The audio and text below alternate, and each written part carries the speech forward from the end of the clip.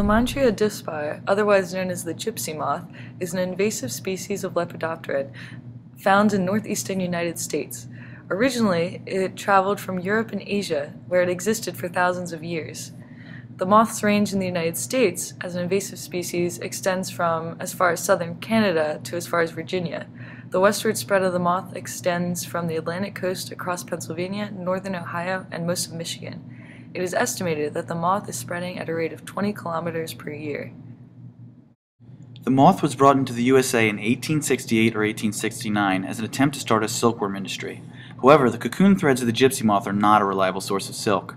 The gypsy moth was accidentally introduced into Boston, Massachusetts by E. Leopold Trouvelot. After 10 years, outbreaks of the moth began in Trouvelot's neighborhood. Since then, the moth has expanded throughout much of New England. Populations of gypsy moths follow regular yearly patterns in which outbreaks usually last 1 to 5 years and then subside due to disease buildup, starvation, and the impact of natural predation. Populations then remain low from 4 to 12 years until resurging. Gypsy moth larvae feed voraciously on the leaves of deciduous hardwood tree species.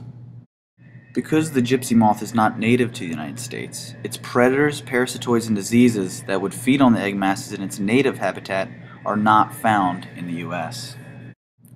Although the gypsy moth has been in the United States for nearly 135 years and has spread throughout the Northeast, the spread has been relatively slow.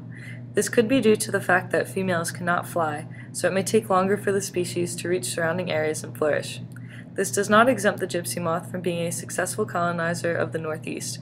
The success is partially due to the fact that female gypsy moth egg masses may contain over 1,000 eggs, and the caterpillars that hatch from those eggs are capable of feeding on over 300 species of trees and shrubs.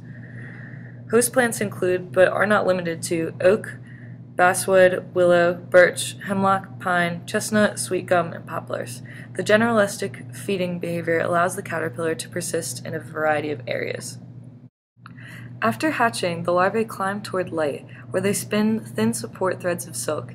They hang from these support lines off of branches or leaves until a strong enough wind comes along to carry them off in a dispersal flight. The larvae are very lightweight and covered with hairs that facilitate their floating and gliding in the breezes. The wind-borne transport is a very effective dispersal mechanism and can spread the larvae over great distances. The larvae that land on suitable trees will begin to voraciously feed on the leaves. In this early larval stage, the feeding is continuous, day and night. The larvae grow very rapidly and will molt 4 or 5 times.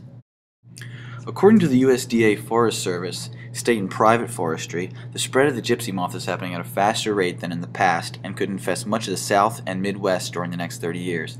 Therefore, it is crucial that this species continues to be monitored and controlled in these areas.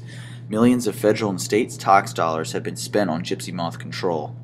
The approaches that have been taken to control gypsy moths in the United States include suppression, eradication, and slowing the spread.